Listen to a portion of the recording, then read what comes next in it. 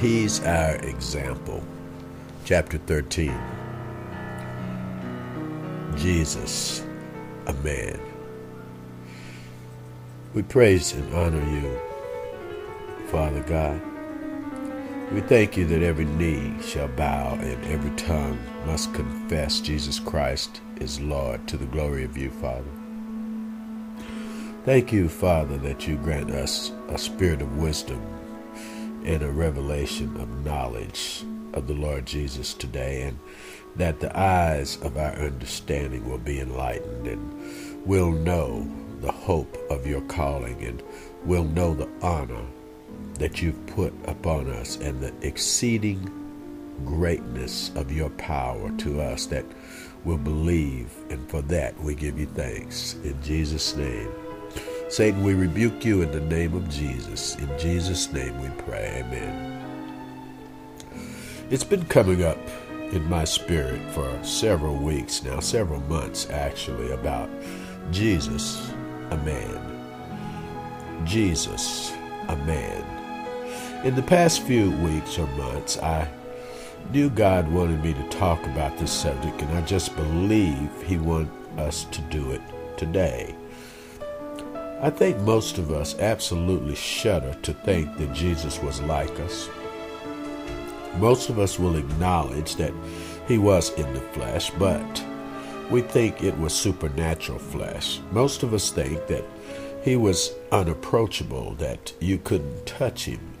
But if you read the Bible, you will clearly see that the Bible presents a different picture of the Lord Jesus than they presented in the church that I grew up in anyway. So for the past few weeks, I've just been working on some scriptures that God has been giving me and leading me toward. And I was praying yesterday and got what I was supposed to get to talk to you about it today. Well, I was praying, I guess, for a couple of hours or so in the Spirit and in English. I pray that way. I pray a few sentences in English and then a few in tongues. I've learned to do that. God led me to do that and leads me to do that. I don't think I knew to do that on my own. God led me to do that. I was, anyway, just praying and quoting scripture. I don't pray my prayers. I think I try to pray God's prayers. So I'll just pray quoting scriptures. Then I'll pray in tongues, as I say, just alternating back and forth. That may help some of you right there. I've told you that before, but some of you undoubtedly need to hear it today. And after about a couple of hours or so, I could tell that I was beginning to worship and praise God, and something was happening. I kept praying and continuing to pray, and there was so much demonic activity against what I was getting ready to share in my spirit.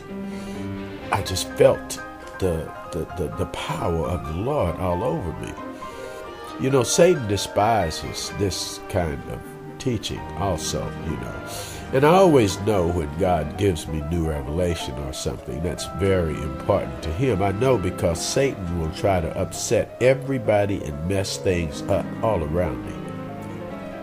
But I've learned to not let him rule me. I do whatever I know is right.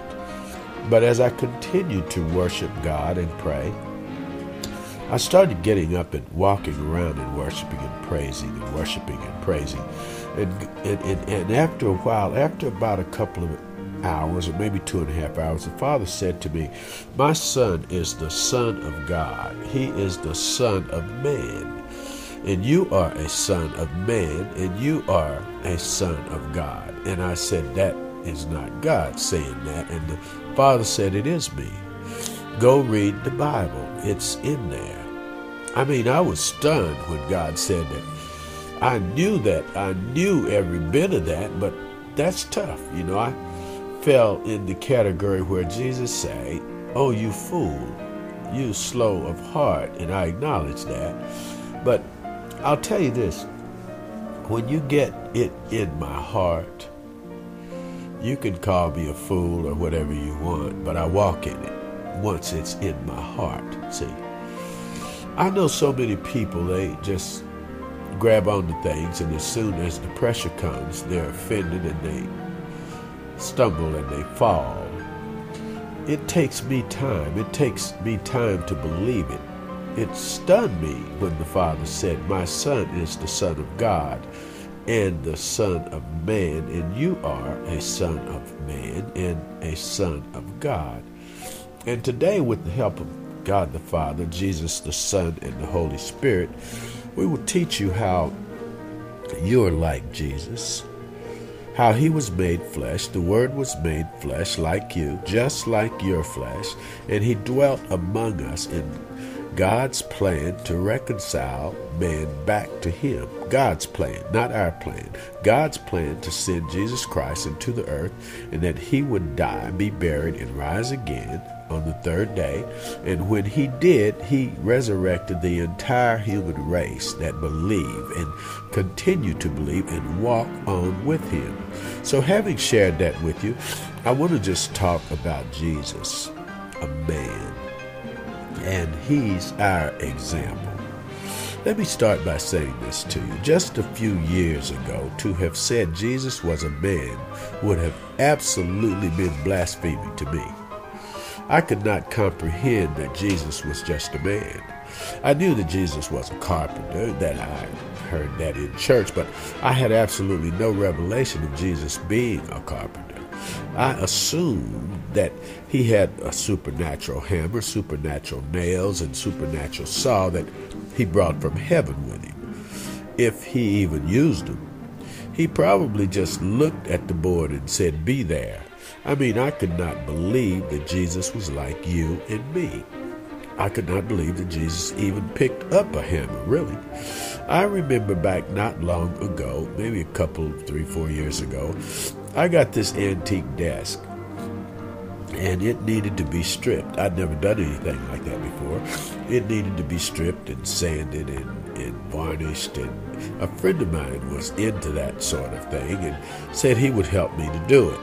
I'd never done anything like that before, so I thought, why not? Well, I got into doing it, and I thought, hey, I could pay my friend a couple of $100 to do this and be done with it, because it was taking too long, and I really didn't like it that much. You know, I could make $1,000 or something playing music while I was taking all this time to do this varnishing and sanding of this desk. It was not my thing, because it was taking, as I said, too long. And after the novelty wore off of me doing it myself, I personally didn't like doing it. I'd rather be playing music. And the Father spoke and said, "My son is a carpenter." I said, okay, I'll finish working on it. I really didn't know what he was saying to me. He was saying my son was a carpenter, and you don't believe it. He was a carpenter. He was a person like you. And that's what most of us think. He was not a person like us, see? So beginning with Genesis 3, if you'll turn to Genesis 3, we're going to read 1 through 7. So get there, if you will. We're going to begin, and God is going to set lots of people free to believe him as revelation comes into your heart. It's going to change your mind. I'm talking about your will, not your brain, not your intellect. But when Eve was deceived and Adam willingly ate of the fruit, God appeared and Adam blamed his wife. His wife blamed the devil. You can read it. Well, let's just read it. Genesis 3, 1 through 7. Let me get it here.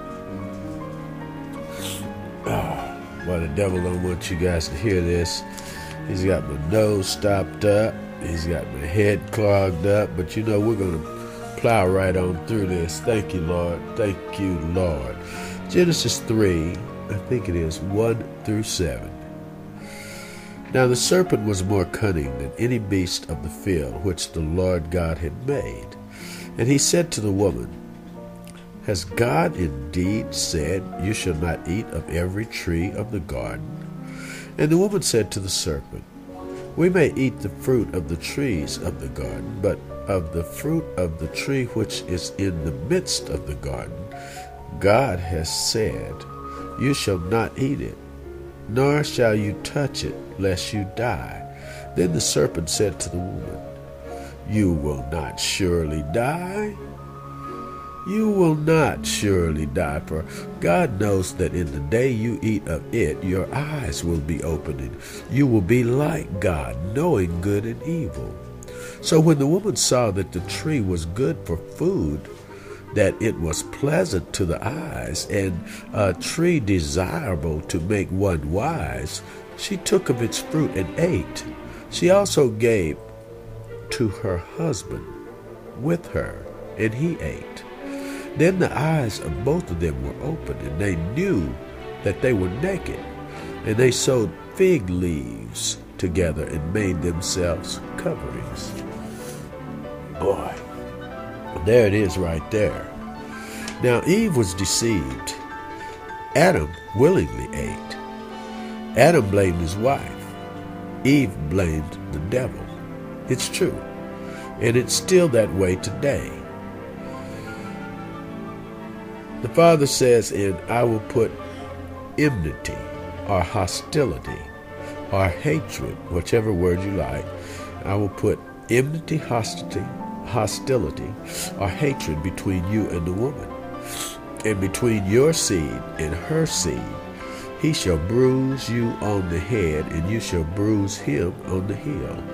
Notice her seed, her seed, her seed. I want to show you that, because the Father started out immediately saying about Jesus, he's going to be a man. He is called her seed, not the Father's, but her seed, which tells you clearly here that the woman had a part of this. Let me say this to you. Somehow I always assumed that supernaturally Jesus was put in the womb of Mary, and there was no fertilization ever took place. And I won't get into the act of trying to explain that and all of that, but this clearly tells me that, well, we won't get into the physiology of all of that, but this clearly tells me that Jesus was her seed. I tell you this, I read about where they put BBs. Now listen, they put BBs in the womb of sheep, and they acted like they were pregnant. Now that blew me away. It did. Listen, and when I started reading this, I said, well, there's nothing to that. I mean, if you can put a BB in a sheep's uterus and she acts like she's pregnant, well, then there's no problem for God to put Jesus in a uterus without conception. But the Bible says she conceived. She conceived. She was involved in the conception. The fertilization took place between the Holy Spirit and Mary. That's as far as I want to go, Jesus, unless you want me to go further. This is absolutely mind-boggling to me, because I have it all figured out, see, how fertilization takes place, except God said, I know more about fertilization than you do, because I'm the one that does the fertilizing. And so if that will help some of your little medical brains, notice I said little, because I know you've gotten rid of all your pride. Her seed. I wanted to show you that. Just wanted to show you that. Go to Zechariah 6, if you will. Zechariah 6. We're going to take some Old Testament prophecies, beginning in Genesis, of course. Actually, this is a fun revelation. Zechariah 6:12. Then said to him, Thus says the Lord of hosts, Behold, a man whose name is Branch. Notice this is the Father talking, the Lord of hosts. Notice a man whose name is Branch, a man. That was prophesied. Then look, if you will, let's just look at Isaiah 11. We'll get fired up here in a minute. There is so much power in me right now, fighting the resistance. I can hardly speak. It's like I'm trying to push a car uphill with a rope, see? For those of you that have learned that ever get faith enough to walk in the Spirit and minister in the Spirit and pull down strongholds, you'll find out what I'm talking about. I mean, it is absolutely almost impossible sometimes to talk because the power of God is so strong and the resistance against what God is trying to say is so great. But God is greater than the resistance, and I thank Him. Isaiah 11:1. Then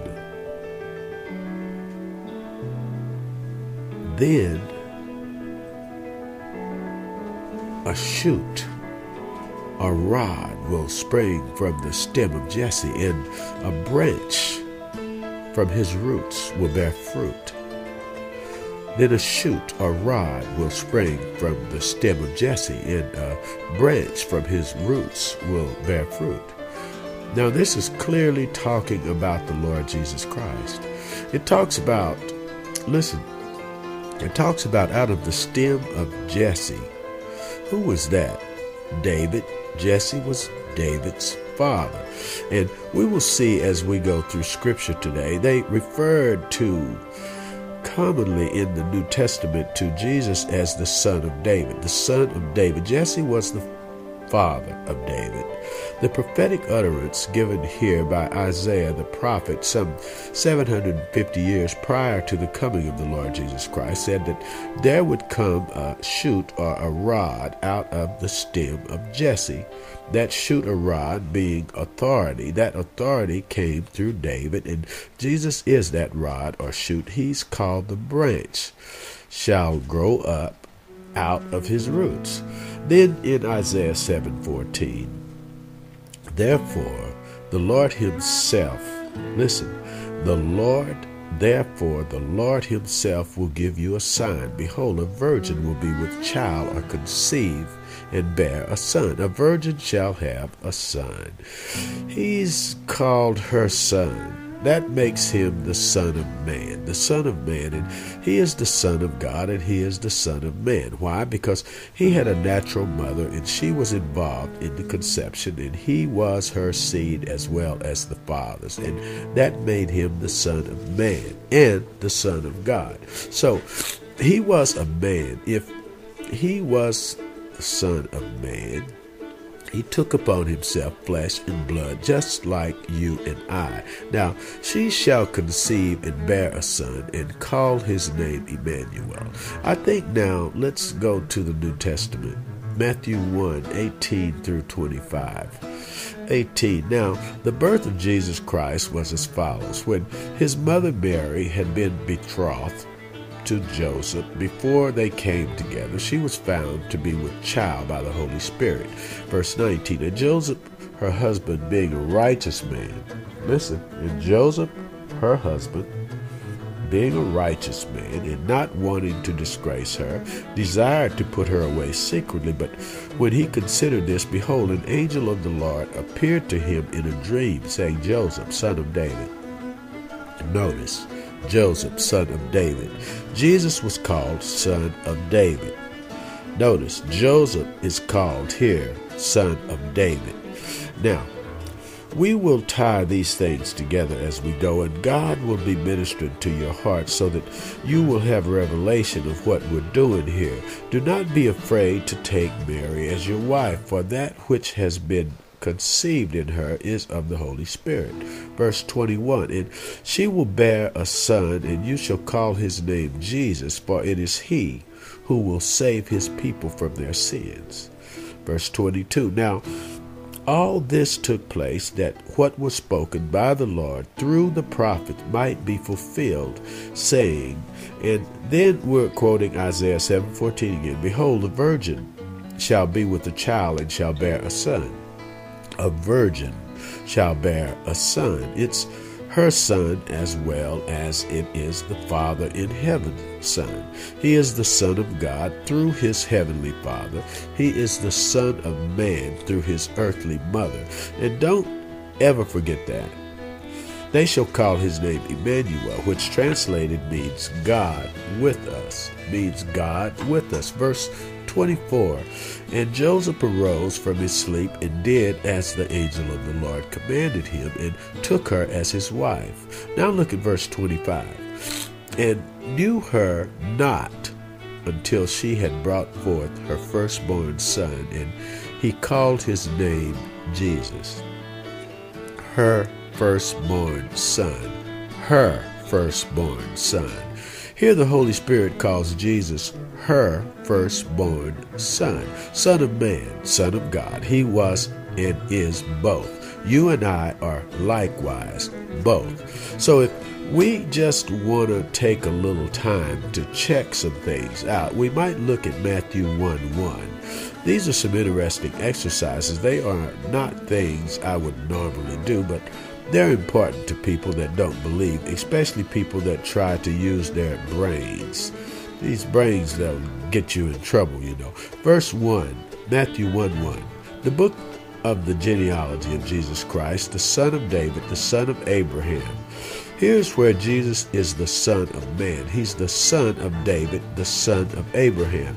Now, if you'd like to look at Luke 3, Luke being a physician, and there's absolutely no record in Scripture where he ever practiced a day of medicine.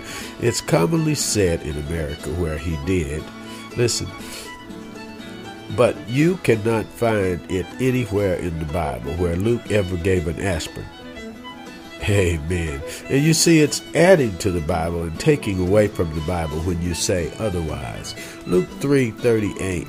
Genealogy traces him back to the son of Adam, which was the son of God. Son of Adam. How many of you know that Adam was not a son of man? He was the son of God. Adam was the only son of God besides who? Jesus. All the rest of us are the sons of men and then sons of God. And Adam was a son of God, just like Jesus. Jesus is known in Scripture as the last Adam. That's 1 Corinthians 15:45. They're the two sons of God.